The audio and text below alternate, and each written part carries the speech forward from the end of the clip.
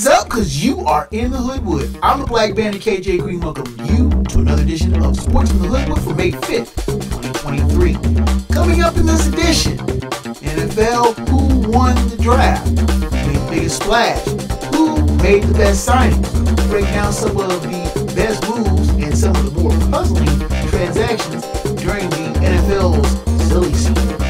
The NHL playoffs are underway, and the abject failure of the Bruins and Avalanche cannot be ignored by this scribe. We'll take a look in depth at why the two best teams in NHL are already out.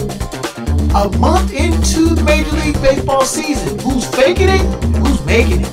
Take a look at the division leaders, who I think are real, who are fake champs. We also have the Hoodwood Hot 5, the 5 hot questions for the NBA playoffs. That, head slap, myriad of sports takes, information. It's been a long while. Should have left you with a strong beat step to, but I'm back. After a hiatus, it's Sports from the Hoodwood. Put on your helmet, buckle your seatbelts, and let's go.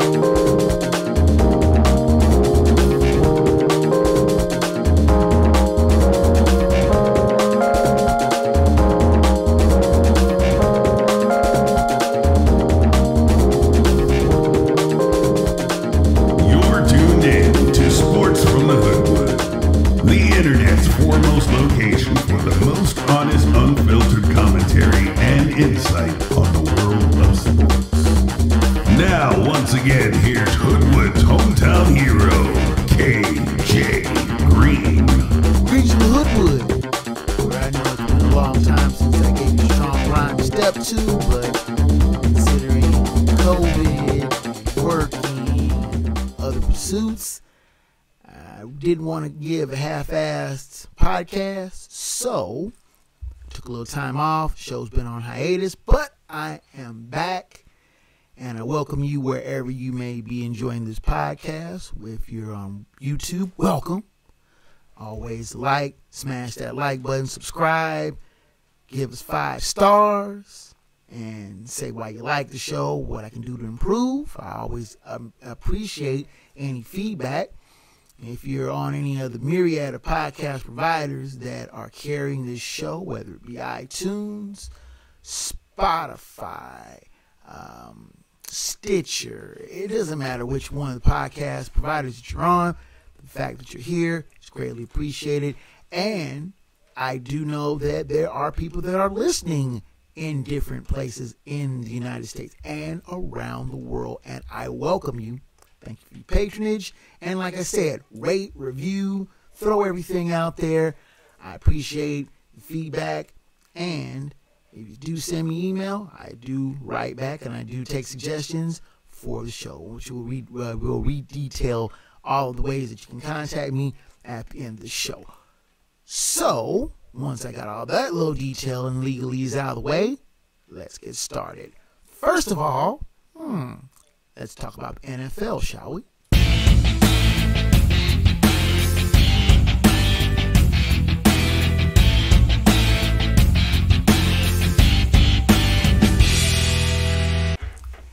Now let's lead off with the NFL. The 2023 NFL Draft has been conducted, and everybody and their experts are throwing out grades. Who picked high, who picked wrong, who picked who they shouldn't have picked. I mean, it was no real surprise. Bryce Young being the top overall pick by the Carolina Panthers. They're hoping that they get their franchise quarterback out of Bryce Young. Even though I'm still really skeptical about Alabama quarterbacks. I mean, everybody knows with Mac Jones is toiling away in New England, and Tua Tagovailoa is getting his shot in Miami. Jalen Hurts, who was an Alabama quarterback, then went to Oklahoma, is taking the Eagles to the cusp of an NFL championship with the Eagles. But the jury is still out about Alabama quarterbacks, and I am not sold on Alabama quarterbacks. And though Bryce Young has shown poise and precision to keep Alabama near the top of the college football rankings, the pro game is going to be such a bigger monster to slay. Now, I think he has tools and talent with Frank Reich as his head coach, former quarterback that I think will have the patience to give him the tutelage to become a top-flight quarterback. But the jury will still be out. Frank Reich flunked out in Indianapolis, even with a top-flight quarterback, although aged, in Matt Ryan. Like I said, the jury is still out.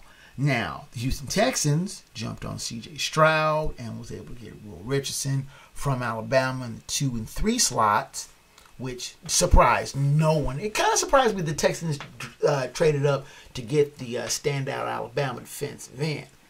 But a lot of people think he may have been drafted too high. Anthony Richardson got picked up by the Colts. Kind of surprised there. A lot of people were either really, really on board with Anthony Richardson, or they really was like, no, he's got bust written all over him. I think the jury is still out on him. I think that if developed the right way, as one of my longtime antagonists and colleagues, Ken LeBlanc, likes to say, which he doesn't believe any NFL coach can develop a player the way he thinks they should be. And I'll have him on the show one of these days to discuss this. But if coached the right way, if brought along the right way, I think Anthony Richardson could develop into a decent quarterback. But there's a new regime in Indianapolis, and there's going to be pressure to put him on the field right away. And I don't think that's going to be a good thing. I think he needs to develop. I think he really needs to be brought along slowly, cultivated, and brought along where he doesn't have to feel the pressure to have to win games right away. A quarterback who fell painfully was Will Levis of Kentucky. And it was sad to see him sitting in the green room as team after team after team after team passed on him. Once they got down to like Minnesota and Philly and Kansas City, you knew it was a wrap. You knew they weren't going to take him. And he just had this poor look like he's watching millions of dollars fly out the window, and he's watching his stock fall just dramatically. Now, Levis did get picked up by the Tennessee Titans in the second round. But a lot of people are sitting back thinking, did people think he was a little overhyped? I thought he was a little overhyped. I didn't think he was a first-round pick to begin with. But there were some people who were saying, "Oh, Will Levis, he could be the top choice. He could be a franchise quarterback." And they built him up, and a lot of teams were like, "Nah, we're good.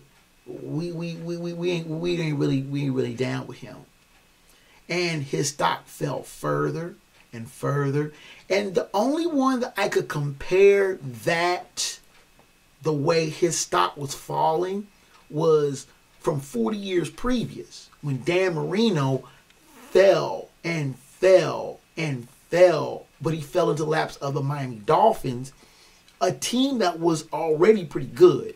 And he took them to a Super Bowl 2 years later. Now, I don't think Will Levis can do the same thing with Tennessee. They've got a few flaws of their own.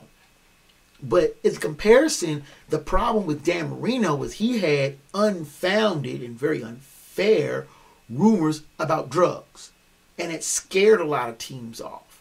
And if you ever get a chance to see the documentary Kelly to Marino, it's a fascinating, I beg your pardon, Elway to Marino. I said Kelly, I was thinking Jim Kelly, another quarterback in that famed quarterback class of 1983, 40 years previous. But you watch the way Dan Marino was more or less hung out to dry. And his own hometown Pittsburgh Steelers didn't want him, even though he was a local kid, played at University of Pittsburgh, and would have been a perfect fit for that team. Don't you think the Steelers would, in hindsight, would have loved to have the hometown kid throwing bombs and lasers for the Steelers and keeping that team relevant in the 80s? The Steelers went, almost 20 years before they got a really good franchise quarterback after Terry Bradshaw, retired. But Will Levis fell and fell and fell until the Titans picked him up. There are a number of good players that got picked up in the first round, and a lot of players that got passed over didn't even get drafted. Ivan Pace Jr. from my alma mater, University of Cincinnati, All-American, didn't get drafted. Now, the Minnesota Vikings picked him up as an undrafted free agent, and I think he will be a real steal for them. But there were a lot of players that you were wondering, why didn't this player get picked up? Or what are we seeing? I think there was too much stocks taken in the, too much faith taken into the combine and not looking at film. People got too married to, he had such great numbers at the combine. Let's see how well he's going to pan out. Now, of course, we've all seen the big names getting picked up. Jimmy Garoppolo to the Raiders, Derek Carr to the Saints, and what's the one guy's name? Rodgers. Aaron Rodgers to the Jets. Now, does this make these teams noticeably better? I'm still not sold on the Jets being a Super Bowl contender. They've got offensive problems. And as much as I like Robert Saleh, I still am not buying into the Jets being an instant contender, even with Aaron Rodgers. And I think Aaron Rodgers, while he may make the Jets a decent team, I still think the Jets have way too many holes to be an instant Super Bowl contender. The jury's still out on that. Let's take time out. Come back. Talk about the NHL. The failures of the Boston Bruins and the Colorado Avalanche. The team with the record number of points and the defending Stanley Cup champions.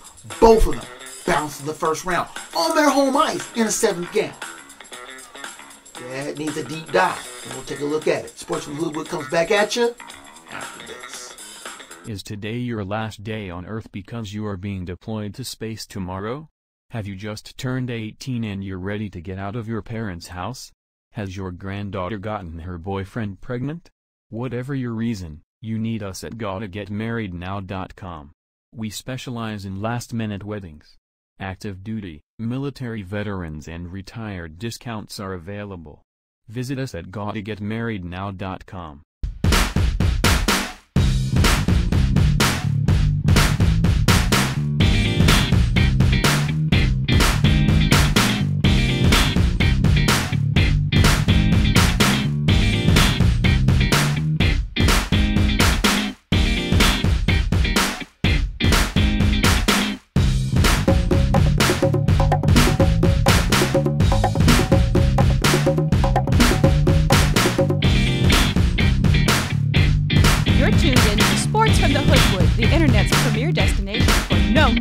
Commentary, thorough analysis, and logical insight on the world of sports. Now here's the man that Wikipedia and Google call for sports fact checks. Your host, KJ Green. You're back in the Hoodwood. My name is KJ Green, and many people are rather surprised when they find out that I am a hockey fan. I enjoy the sport of hockey. It's best watched live, to be perfectly honest. But I've been to many an NHL venue, from the old Joe Louis Arena to Nationwide Arena in Columbus to St. Louis, Chicago, Minnesota, and all the games that I have seen live have been really crackerjack affairs, and the speed and grace and power in these games, I say, is best witnessed live. But Stanley Cup playoffs started a couple weeks ago, and there have been just some really stunning developments. The Boston Bruins, 135 points, NHL record, 65 wins. And many people were debating, were these one of the greatest teams in NHL history? But it wasn't 65 wins that you garnered in the regular season. It's the 16 you need to hoist Lord Stanley's Cup. And facing the wild card 2, or I still say the 8th seeded Florida Panthers, who had 92 points, far below the record-setting pace the Bruins had. Most people thought the Panthers were going to be pretty much roadkill for the rampaging Bruins. Top seeds are supposed to breathe hard in the first round. Most people expect a sweep, 5 game. If it goes 6 game, people are still thinking you're a little suspect. And the Bruins raced out to a 3-1 lead. You know, they won. They split the first 2 games in Boston. Many people going, ooh, the Panthers might. But the Panthers fell both times in Florida. The Bruins taking a 3-1 lead going home to Boston. Many people thought that's a wrap. The Panthers aren't going to win twice in Boston, much less come back from a 3-1 lead. The Panthers decided they were going to extend the series, winning 4-3 in overtime in Boston. Series goes back to Miami or Sunrise, Florida, wherever the Panthers were, somewhere in the Miami area. But regardless of which, the Panthers slapped around the Bruins in Game 6, outgunning them 7-5. So now it's Game 7 going back to Boston. And many people thought, nah, the Bruins ain't going to ruin it. They ain't going to mess this up. And with less than 2 minutes to play in the third period, the Bruins had a 3-2 lead. A shaky 3-2 lead, but they were holding on. And the fans in the TD North Bank Center were nervous, but they're thinking, okay, we'll get us a scare, but it'll be all right. Why did the Panthers tie the game up with 37 seconds to play? And you could just see all the Bruins fans going, no. Game goes into overtime. And the way the Bruins looked in that overtime game, in that 7th game, with as much to lose as they had in that game, they played soft, they played casual, and the Panthers cashed in on a game-winning, series-winning overtime goal. And it looked and sounded like a morgue in Boston. This was supposed to be the Bruins' year. Funny, nobody told the Panthers that. The Panthers move on to the second round, winning 4-3, overcoming a 3-1 deficit to move on to the second round against the Toronto Maple Leafs, who ousted the Tampa Bay Lightning in 6 games. No, don't worry, hockey fan. Toronto's going to find a way to mess this up. They always mess this up. They were 111 points. Yes, it was their first playoff series win since 2004. But you really think that the Maple Leafs are going to go deep into the playoffs? I got oceanfront property in Kansas you might be interested in. Out west, you had the defending champion Colorado Avalanche.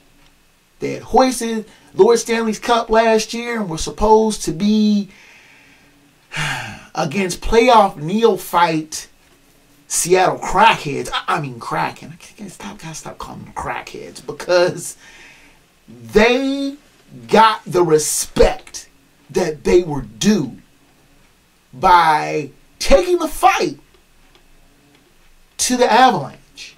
And I'm watching this series and I'm going, now, sooner or later, Colorado's going to realize, hey, we're the better team.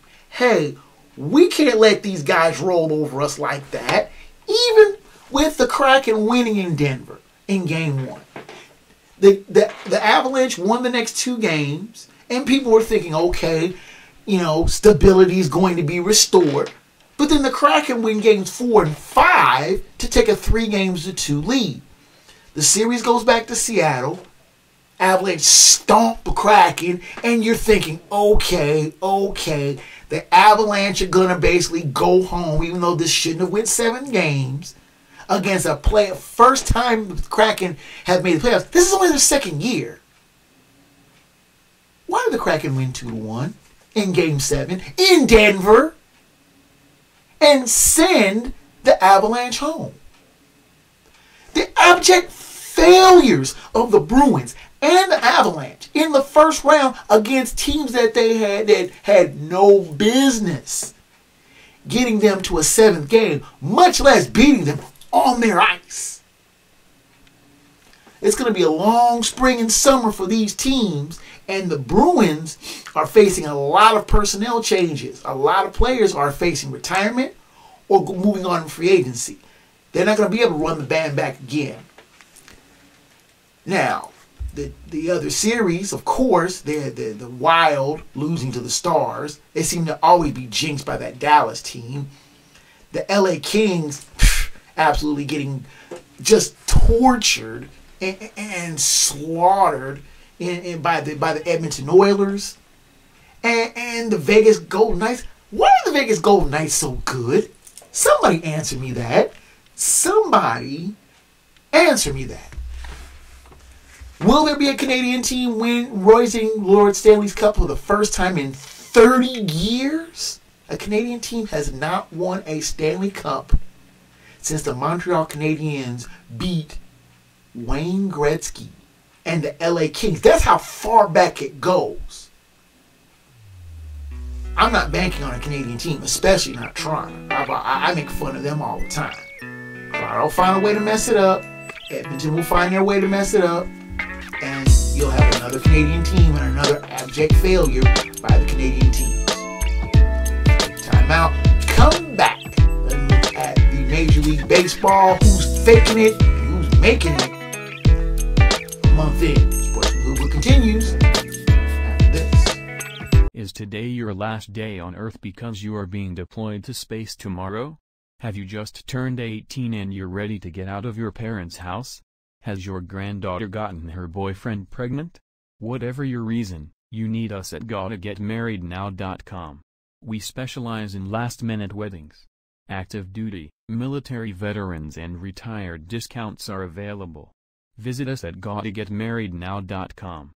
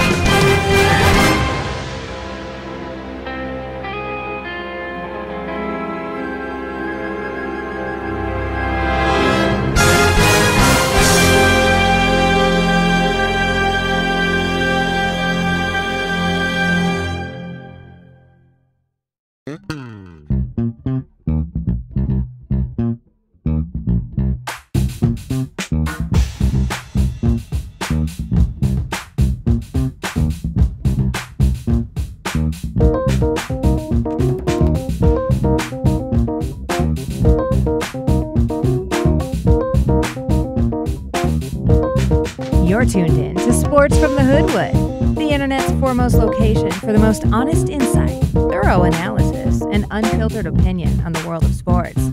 Now, once again, here's the man of the hour, After Hours, your host, KJ Green.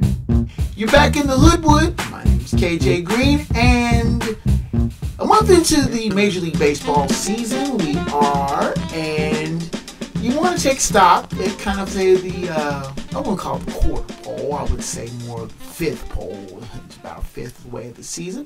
Most teams have played about 20, 25 games.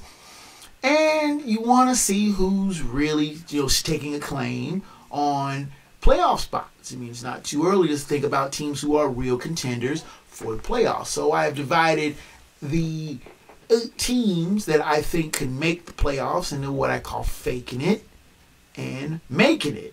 No, I'm not going to bust out with the old 72 making it. I'm not going to bore you with that. But we're going to look at the division leaders as of Wednesday, May 3rd, and see what teams I think are real and which teams are unreal that aren't going to be, they can't sustain this over the course of 162 seasons. We'll start with AL East and the Tampa Bay Rays, who I feel are making it. This team is no joke, people. I mean, they started out 13-0, winning just crazy, just dominating fashion at home, 24-6. The Rays are for real, people. They are first in the AL, first in Major League Baseball in runs, batting average, on-base percentage, slugging percentage, and it goes into pitching too. They're first in the major leagues in earned run average, WHIP, opposing batting average. This is a team that is scary balanced, and they're young, they're hungry. You got a cat like Randy Arozarena who is just hitting the ball like nobody's business. And this is a team that fears nobody and wants to stake their claim. This is a team I think is for real. They're in the Makin It class. AL Central, I know you're going to say I'm biased because of the Twins banner up over my shoulder. But the AL Central leaders are the Minnesota Twins. I think they're another Makin It squad. Now, this is a team that has good pitching. Start out with Sonny Boy Gray. Tyler Mahle is on the disabled list for a short stint. But they do have good pitching top to bottom. Now their hitting is a little spotty. You're still waiting for Byron Buxton to get rolling. Carlos Correa. Those are guys that you're waiting to really pick up the pace. And Joey Gallo, is he still in this league? Yeah, he's still in this league, and he's hitting pretty decently. Still strikes out way too much. But as long as the Twins have their hitting and that solid pitching, with the weak AL Central, 90 wins should be good enough to win this division. I think they're making it. Now, the AL West leaders right now are the Texas Rangers. I think they're faking it. This is a team that got swept by the lowly Cincinnati Reds. Come on. You're supposed to be a division leader. You're supposed to be able to sweep away weak, super weak teams like the Reds with hardly a sweat. They lost all 3 games in walk-off fashion. And the Reds, who aren't scaring anybody this year, next year, anytime in the near future, made them look silly.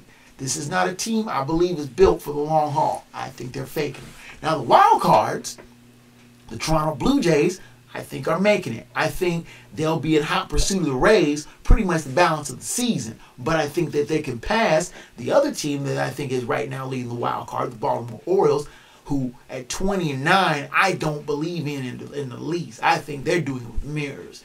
They're maybe a year away. I think they're faking it. Turning to the National League, the leaders in the NL East are the Atlanta Braves. Come on. The Braves are playoff pedigree, playoff tested. They're a Makin It team. Now, will they duel with the Mets? Probably. But they have their usual litany. Good pitching, good hitting, and a solid team all the way around. I think the Braves are a good enough team to make the playoffs. In NL Central, you have the Pittsburgh Pirates. I think they're faking it. This team has been beating up on weak teams pretty much the early part of the season. Can they hold off the hard-charging Brewers, a playoff-tested team, to establish dominance in the NL Central? I don't think so. I don't think they can keep this pace up. I think they're faking it. And in the NL West, you have LA Dodgers. What would the playoffs be without the LA Dodgers? They've won the division 9 of the last 10 years. They're making it. I mean, yeah, everybody likes to talk about the Padres and how they can push the Dodgers, but let's keep it real. The Dodgers are a solid team all the way around. Start with Mookie Betts. Start with that great pitching that they've got. The Dodgers are a team that's going to be making it. Now, the wild cards, I have the Brewers, a team I say is making it. That's another solid team.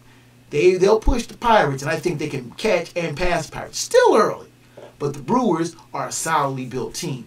The other wild card right now is the Arizona Diamondbacks. I think they're faking it. This is not a team that's built for the long haul. They've been playing well as of late, but they haven't played a lot of the stronger teams in the NL West. When it comes around, they have to play the Dodgers and the Padres, they'll fall apart. So, that's who I think the teams that are making it, or the teams I think are faking it. What do you think? Let's take another time out. Come back with the Hoodwood Hot 5, Fat Dap Head Slap, and the final word from the Wood. Sportsman Hoodwood heads down the home stretch. this. Is today your last day on Earth because you are being deployed to space tomorrow? Have you just turned 18 and you're ready to get out of your parents' house? Has your granddaughter gotten her boyfriend pregnant? Whatever your reason, you need us at GottaGetMarriedNow.com. We specialize in last-minute weddings. Active duty, military veterans and retired discounts are available. Visit us at GottaGetMarriedNow.com.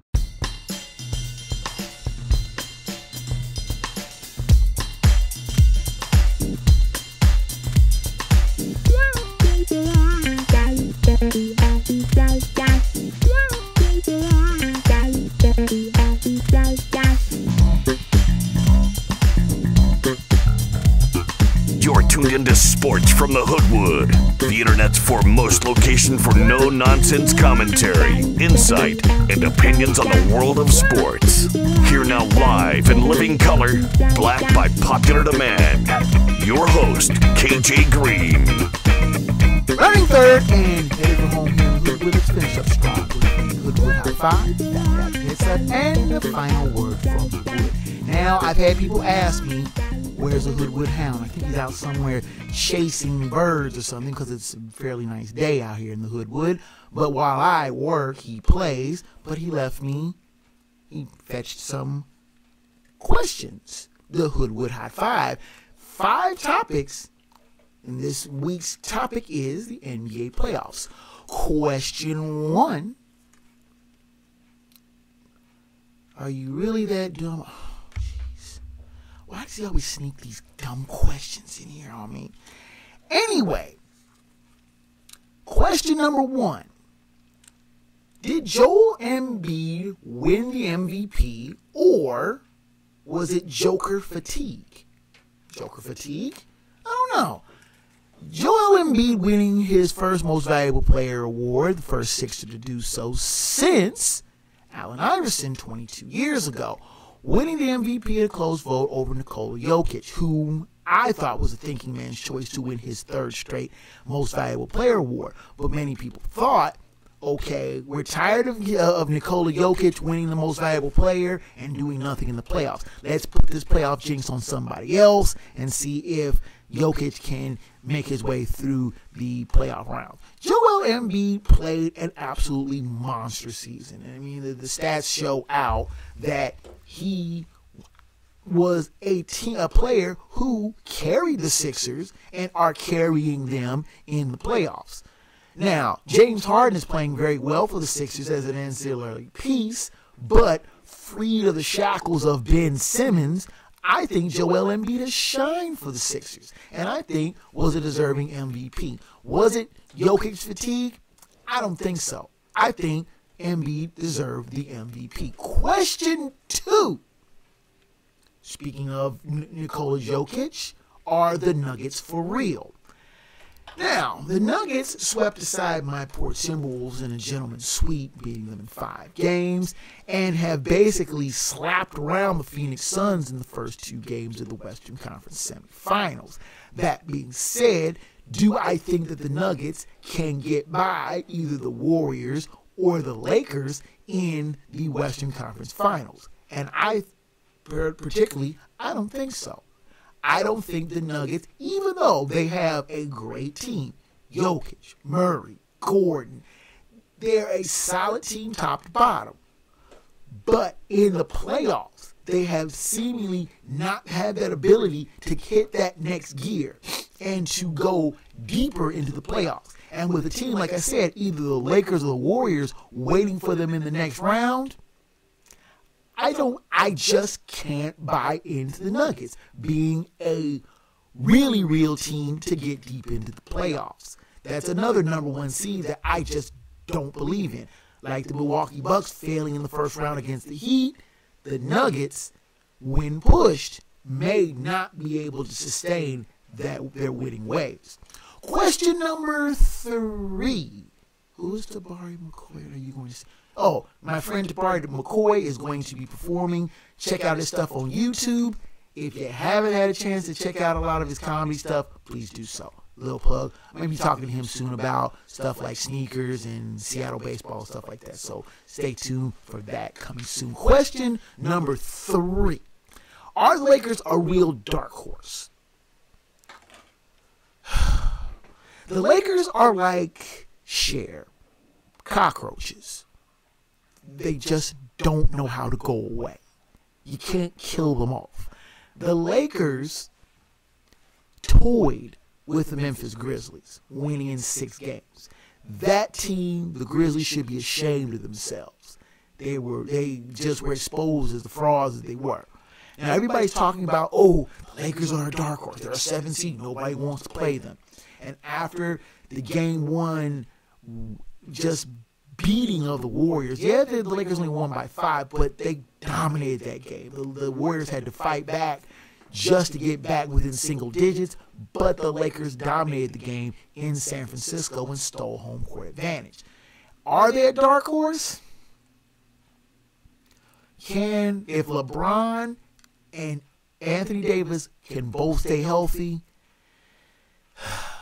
this is a team that no one wants to deal with in the playoffs. This is a battle-tested team. This is at least with LeBron James and Anthony Davis are 2 players that you can bank on when healthy to make series that much more of a dogfight, that much more of a slugfest.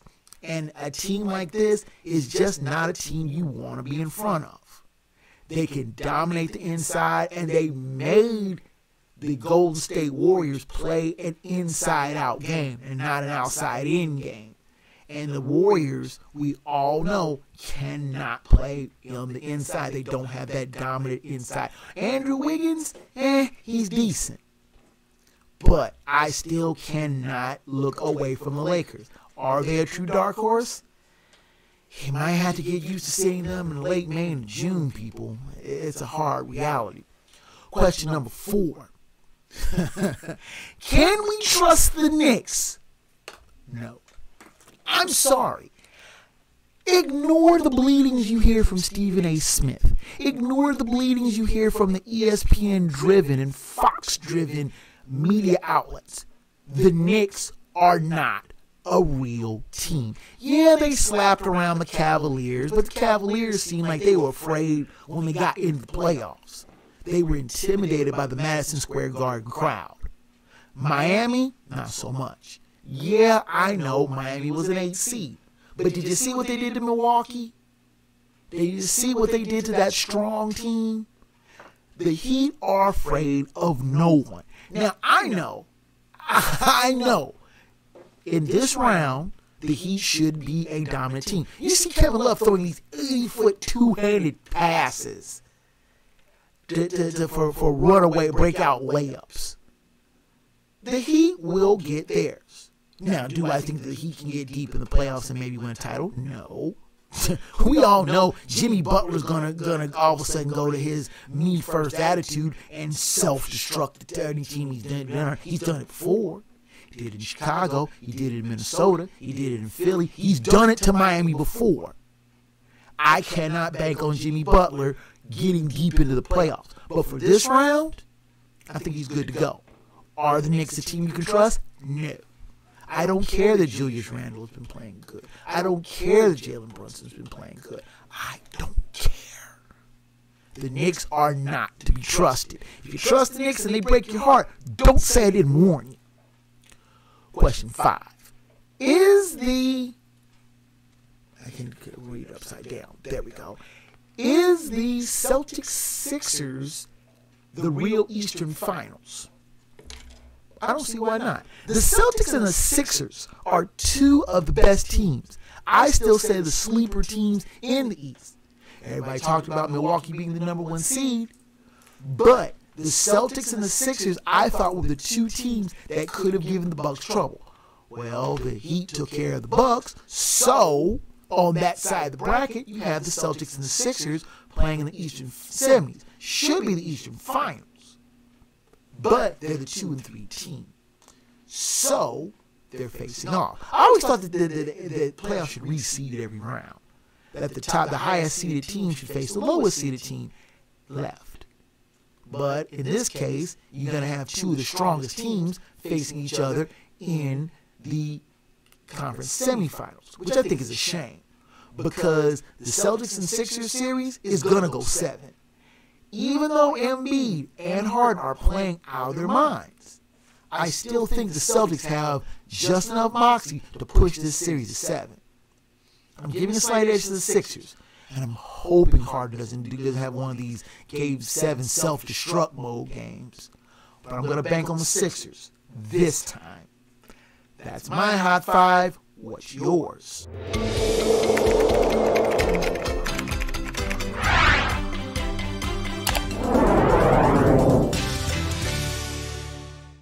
Now, let's look at our Phat Dap and our Head Slap of the Week. Our Phat Dap of the Week goes to Erling Hagelin. I hope I said that right. My apologies to Premier League fans if I mispronounced his name. But he stood out. Boy, does he stand out. Scoring his 35th goal of the Premier League season, breaking the all-time single-season record that was held by Andrew Cole and Alan Shearer in the 3-0 win for Man City over West Ham on Wednesday. Now, the record has been set with 5 games left in the season. He did it in his 33rd game. I mean, people are going, okay, so he scored 35 goals. But think of it like Wayne Gretzky when he scored 50 goals in 39 games. He's done it so far ahead of schedule. And the kid is only 22. This record is older than him. The records were set in the 93, 94, and then matched in the 94-95 campaigns by Andrew Cole and Alan Shearer, respectively. These were done in the 90s. Hagelin is 22. 22! He set these records. These records were set 5 years before the boy was even born. And he has reached the unreachable star. Phat Dap to Hagelin. And man, he's the reason why Man City sits atop the Premier League table. Now, our head slap goes to the Major League Baseball players who have been incessantly whining about these rule changes. The pitch clock. The player having to be in the batter's box within a certain time. The bigger bases. All of these have been designed to speed up the game. And many people say, well, baseball is a timeless game. It doesn't need a clock. It did need a clock, but it needed some tweaking. It needed a little bit of urging along. Now, I love baseball. You know, I could sit at a baseball game all day and don't have to worry about time or anything. But when 9-inning games are going 4 hours, there's something wrong with it. Now, baseball games are running about 2.5 hours. The time has been taken off of Major League Baseball games for simply making the pitchers pitch quicker and the batters stay in the batter's box. Now, you've also taken away the shift. So there are more hits. There are more line drive hits and seeing eye singles. What's wrong with this what is wrong with that for the game? I think it's cleaned up the game. Made it crisper, more streamlined, and Major League Baseball players better just go ahead and get used to it. Like the DH. These rules are here to stay, and I like them. Now, without much further ado, let's go to the final word from the wood.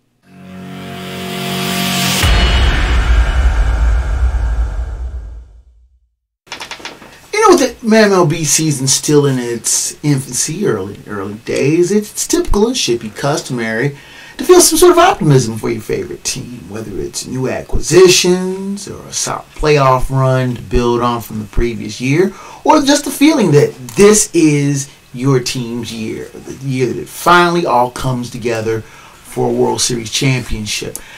But then there are fans of the Reds, A's, Nationals, Rockies, Royals, and other mid to small market teams whose owners are already crying poor and swearing they simply do not have the money to compete with other larger, better funded teams. They quietly curse under their collective breaths when they see owners like the Mets' Steve Cohen shell out prodigious amounts of money on players. They claim that they cannot do the similar things and wonder often out loud why they should be obligated to spend their money on players that they feel that will soon leave them. They would rather sit back and complain that these cities that they're in should be spending money on them, that the patrons should feel blessed and lucky that they have a major league team, that these fans should still be coming out and supporting this team no matter what product they put on the field, and that they put money out if these same fans come out. These fans that they are still quick to label as fickle, and that they openly opine that it makes no sense that they should throw tons of money out when the fans won't come out.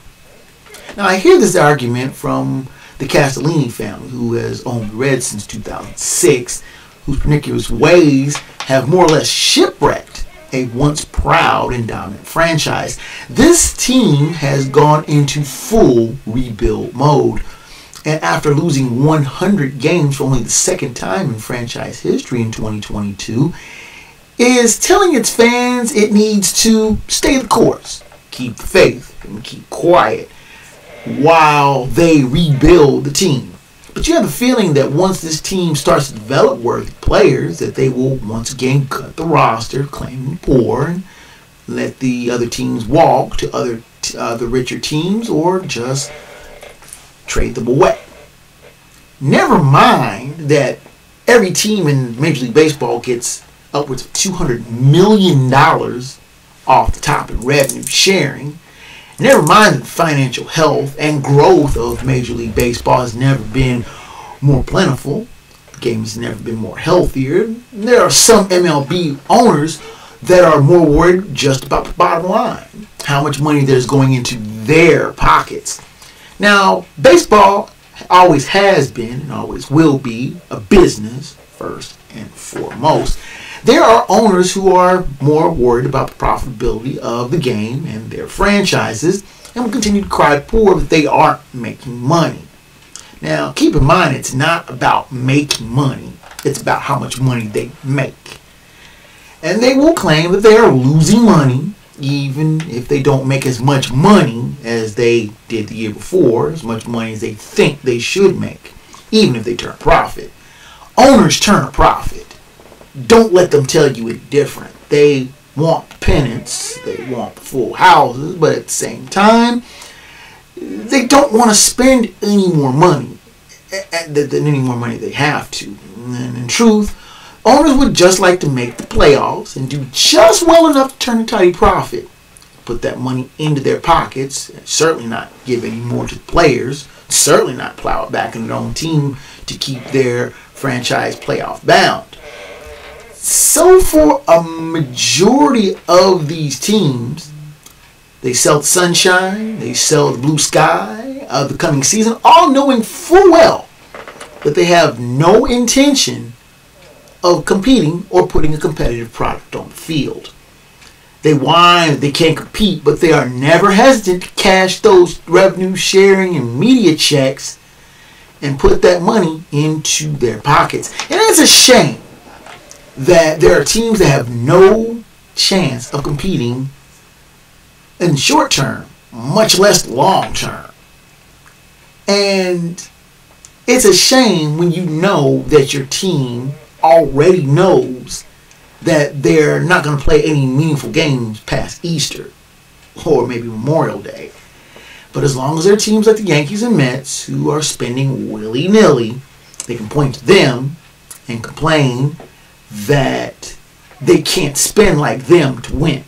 Now, they can spend, they just don't want to spend their own money. It would make good business sense to them. The hell with their civic duty. It's all about the bottom line. And if it ain't making them dollars, it ain't making sense. And that is the final word from the wood.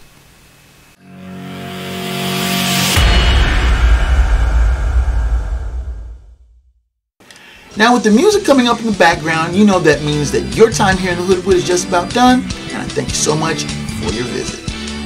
Now, the show's email is kjgreen@sportsfromthehoodwood.com. Please send me emails regarding show topics, both past and future, questions, comments on the show, and both praise and criticism. Welcome your correspondence, and we'll try to get back to you as quickly as I can. The show's website is sportsfromthehoodwood.com. That is a back catalog of the show dating back 10 years in both audio and video forms. So you can check that out if there are any shows that you may have missed. You can join the debate and conversation on the Sports from the Hoodwood Facebook page. You can check that out. It has plenty of great sports debate, funny stuff I find on the web, and other topics. I post often there and do respond to member posts frequently. Video versions of the show are also on YouTube. Please hit that subscribe button, smash that like button for more great content.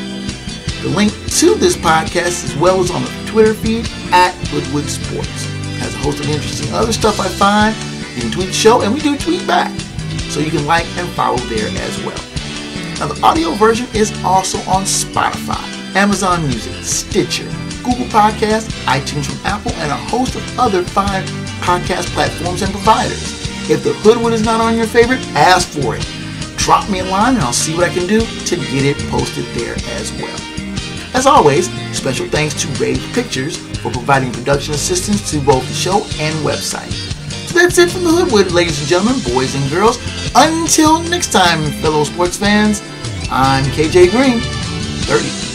Sports from the Hoodwood is a Black Bandit Productions and Enterprises presentation of a 551 Audio and Films production.